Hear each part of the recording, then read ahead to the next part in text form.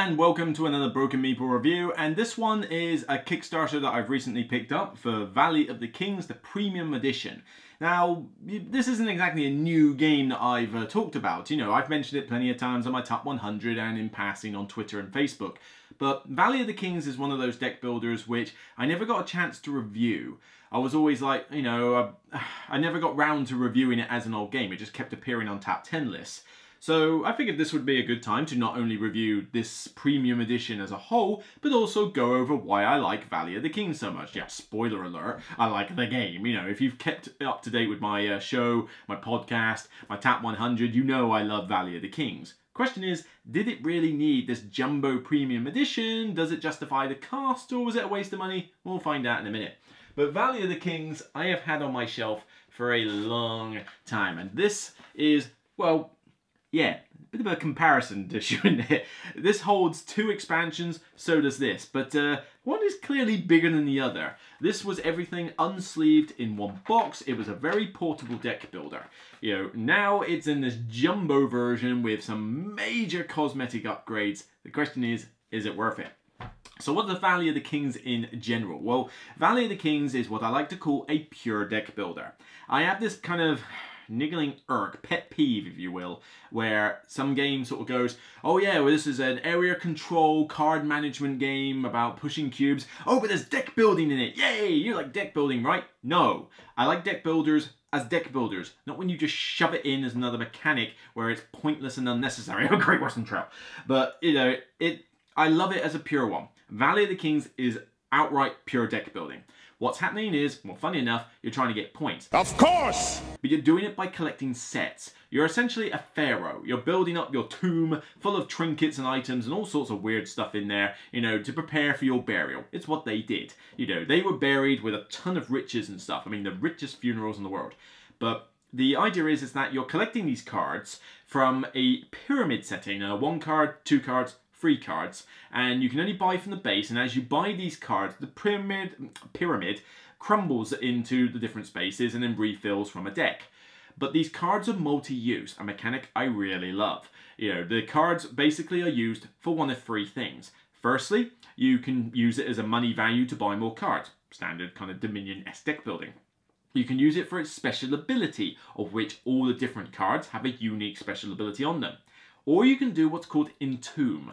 Entomb is an action where you place the card out of your deck and in this side little tableau called your tomb. Well, why would you do that? Because there's the neat twist with this game. The object of the game is get the most points. You do it by collecting the sets. There's different amount of cards in each particular set, and you use several sets in the game, and if you get the expansions, you can basically you know, mix and match the sets to your heart's content. But you don't score the cards in your deck like a lot of other games do, like Dominion and Marvel Legendary and stuff. You know, here, you only score the cards in your tomb. So as you're playing the game and collecting more cards and trying to complete the sets, you also have to balance your purchases with having a decent sized deck that you can work with, you know, one that either draws a lot of cards or one that's quite small so you get your good cards out early. But you've also got to balance it with entombing cards. You only get to do it once as a freebie each round. You might want to find some cards that allow you to do it quicker or at a cost. But if you don't do it quick enough, then the game will get to its end point and you won't have had enough time to entomb enough cards to score enough points. So you have to be constantly thinking, that card has got high money value, or I love that ability, but I need it in the tomb at some point.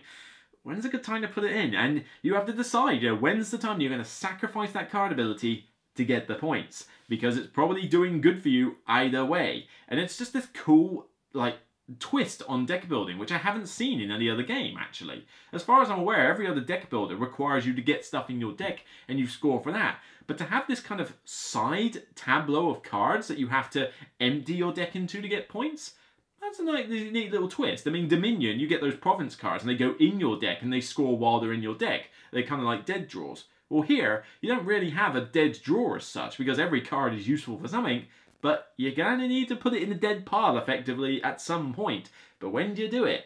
And the game has a bit of a crescendo effect. It starts off relatively slow, and then snowballs like crazy when you get sort of past the halfway mark, because your decks are better, you're able to do more, you're able to buy more cards, and suddenly it's like, oh Christ, did I work a bit late? I need entomb cards now. Oh wait, I don't have many. Can I buy any more? I need some now. You know, it It feels very different to a lot of deck builders, but it's just got a lot of stuff I like. You know, multi-use cards, love it. A unique, innovative twist on deck building, great. I mean, this was from a day and age. When was this made, actually? Good question.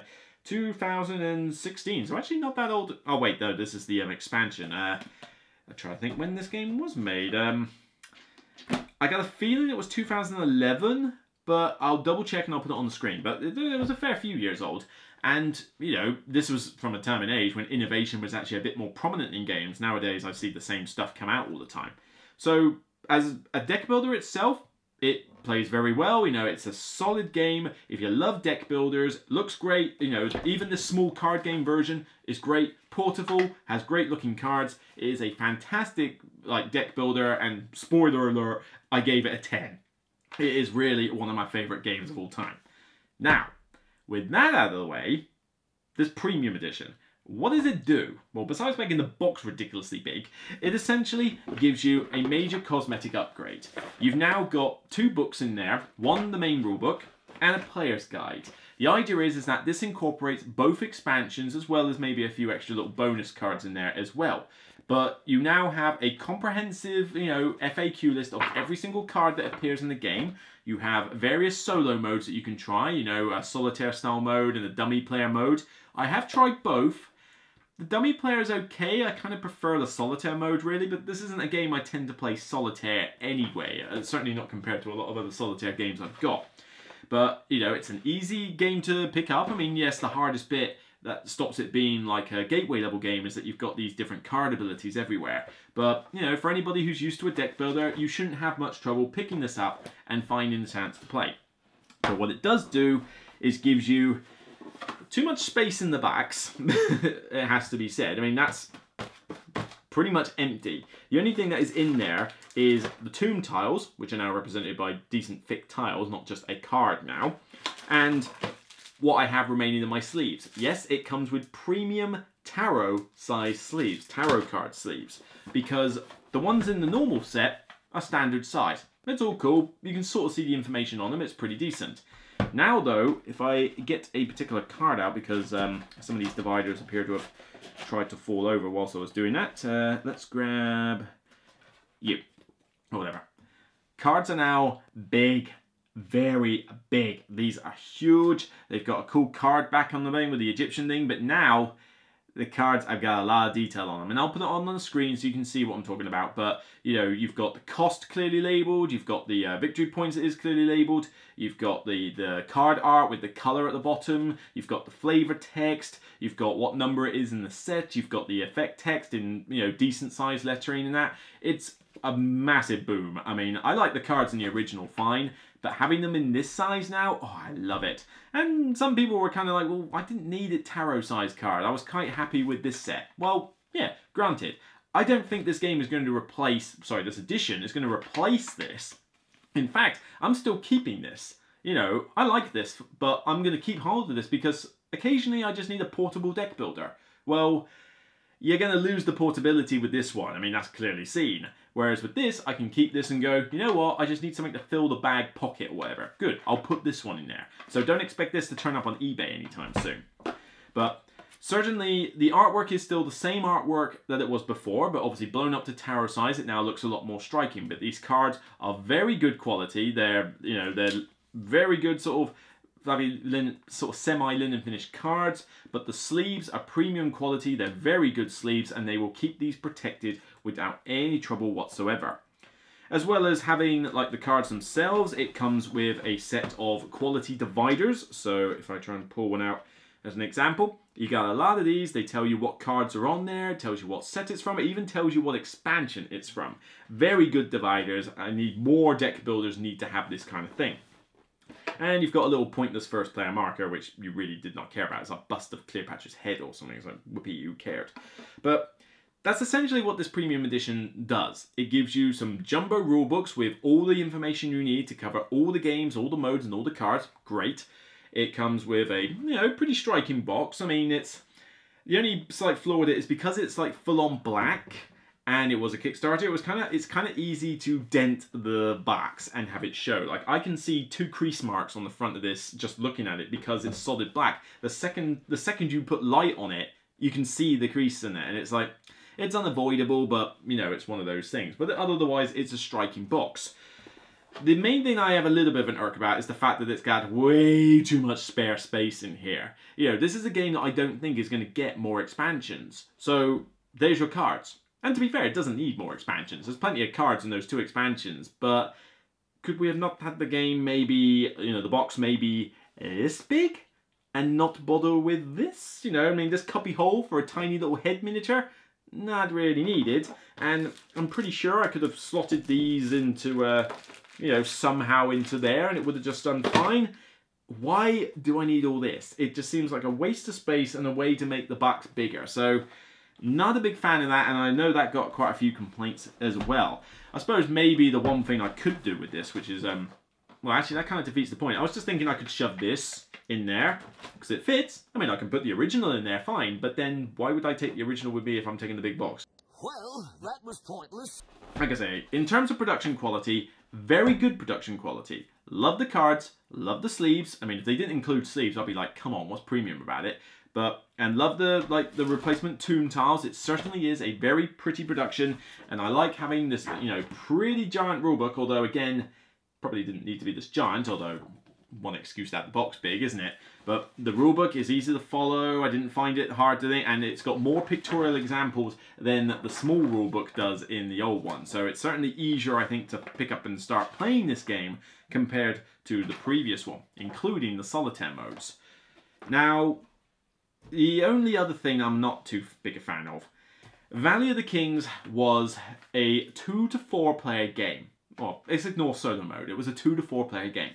It is fantastic at 2 players. It is 10 out of 10 at 2 players. It is pretty much 10 out of 10 at 3 players. 4, it's 10 at times, mostly 9 at others. It drops because the downtime with having too many players in this can get a bit high as people are trying to think, oh god, what do I do with the abilities now? The pyramid looks like this, what am I going to do? I could do that. Hang on, can I take that back? You know, AP players should stay the hell away from this deck builder. You are banned from playing this deck builder with me if you get AP problems. But 4 players, I'm not as big of a fan of playing this with because of the downtime and the potential AP issues. 3 players is great and 2 players is fantastic. And like I say, I'll play it solo mode and I love it to bits with that. This premium edition gives you enough starter card components to play up to 6 players. I cannot imagine what drugs I would have to be taking before I consider playing this with 5 or 6 players. What a lovely day! You know, AEG tried to do this with Love Letter. Remember the premium edition of Love Letter, which was originally a 2 to 4 player game, and it was a nice little filler, and then they premiumed it up. I don't know how you could say that word like that, but and they made it so, oh yeah, there's some extra cards and now you can play it with up to 8 players. Who the hell enjoyed Love Letter with 8 players? Suddenly this tiny little filler game turned into this like 1 hour monstrosity that would just never end. Oh, I hated it when it was 5 or more players. It was like, no, this game was a 2 to 4 player game. It should have stayed that way. Valley of the Kings is the same thing. It is a 2 to 4 player game and it should have stayed that way. Of course, fine. They've put them in the box. Now I've got some spare starter cards or whatever. I have no intention of playing this 5 or 6 players. I mean, 4 is bad enough. Well, tell a lie. I have played this with like a full-on 6 player game because people wanted to learn it. Oh god. The downtime is a little bit ridiculous. Well, we're waiting. You know, I enjoyed my time with them and that, and I accepted that this was just going to be a game I was teaching them because I wanted to show off the game. I wanted to see, look, this is Valley of the Kings. You've not heard of this before? Seriously, play this game. And they enjoyed it. But they agreed with me, 6 players was way, way too much. And like I say, I am not playing this with 5 or 6 players ever again. It is just too much. Don't increase your player count just to make more sales. It's not worth it. Take it away, Jeff Goldblum. But your scientists were so preoccupied with whether or not they could, they didn't stop to think if they should. Yeah, what he said. You know, so, you know, it's kind of a mixed bag though, because you're paying on 50 quid for this game. You know, 45 to 50 quid. Possibly even more, in fact, actually, when it hits full retail, because I think that was a slightly discounted price on Kickstarter anyway. So this is not a cheap game to buy in its premium form. Is it worth that extra cost though? Now, bearing in mind, you're getting the both expansions in there. Now, each of these original ones, they cost usually about, say, 15 quid. They were quite cost effective actually, about 15 quid per set, and they were standalone. So 15, 30, 45, I mean, you're talking, you could probably get it cheaper now if you buy it from AEG or it's on sale or somewhere, but you've got to be talking about 35 to 45 quid to get yourself this complete edition of Valley of the Kings unsleeved. You're paying about 10, 15 quid more than that, and you're getting this premium set with gorgeous dividers, gorgeous cards, and premium sleeves. You know, it kind of is worth that money just for that cosmetic upgrade. Now, if you're not interested in tarot-sized cards, then you might as well just stick with the base set, because that's pretty much the main selling point here. Nice looking tarot cards with premium sleeves. You're certainly not buying it for the box, because like I say, there's so much spare space in here, it's completely unnecessary. So I got this purely because I wanted bigger cards, fully sleeved, in a box, all together and nicely divided, because you won't be able to organize your cards well in this, I can tell you that. But, you know, it does its job pretty well, and like I say, I'm still going to hang on to this, so back on the shelf you go. There you go. But all in all, I love Valley of the Kings. 10 out of 10, I love it as a deck builder. This premium set though, I'm a bit more tough love on this one, because I kind of wanted maybe a little bit more than just simply the tarot sized cards with the sleeves. You know, and certainly if you're going to give me that, then great, but you don't have to give me this giant box. It seems unnecessary for the box to be this big just so that you can make the rulebook large. You know, this empty space is completely useless to me. Why is it there? You know, I don't care about having a little Cleopatra little head thing or something. It's not needed, so again, why is it there? It's, you know, these are small niggles, but when you think about the price you're paying and how much like, oh yeah, a premium set would be good, it's got a few little design oddities that I would have thought they would have taken out. But all in all, like I say, if you're a fan of Valley of the Kings and you want the cards to be big, gorgeous, and tarot size and that, then this is definitely something worth picking up. Particularly if you haven't got the game already. As I said, it's not that much of a price increase over the small box version to get a nice shiny version, providing you have a means of storing it well. And I'm not sure I want to store this vertically either. That's another slight flaw. You know, you have to kind of keep it horizontal, really. But if you want a more portable version, then by all means, just pick up the other one. Frankly, as long as you're picking up Valley of the Kings for your collection, I don't really mind, because then you've got the game. Fantastic. 10 out of 10 game. But for this, I'm kind of a bit more ho-hum. I kind of give it overall, compared to the old one, it's good, but that storage is a pain. I mean, I can give it a 7 overall. It's, you know, I feel that ergonomics are a bit of a downer here. But I do love these new cards. I do love the extra solo mode, the dummy player that they threw in, which came off BGG. I love the fact that this is now easier to follow and has an index for all the cards, has all the different sets, what sets are on there, suggestions for what sets that you can use, easy way to score, you know, nice examples. And I mean, that's just the rulebook, you know, the player guide. It gives you like the entire card supplements, solo player variants, ways to make the game longer, you know, shorter. If you want, why would you want to make it longer? But, you know, suggested sets that you can use. It's got a lot of good things for this. I just think that some design oddities kind of get in the way, and I have to admit, the fact that the box is probably too big for what it needs to be is a major concern. I mean, if you're going to give us that load of empty space, then you better fill it up with something. You know, I want to see more cards. I want to see like another expansion set for this game with premium like sleeves and tarot sized cards, so that I can actually put something in that space, because otherwise it's just taking up room on my shelf, and I'm not exactly abundant with space right now, as you can imagine. So like I say, I still love this deck builder, fantastic, but whether you want this premium edition or not is really going to depend on what you want from the game. Is bigger better for you, or is more and portable better for you? Take your pick. As long as you get the game, I don't mind. So that's it for me for Valley of the Kings Premium Edition. I'll see you on the next Broken Meeple review, and regardless of whether you go big or small, doesn't matter. It's still only a game. Take care, and I'll see you soon.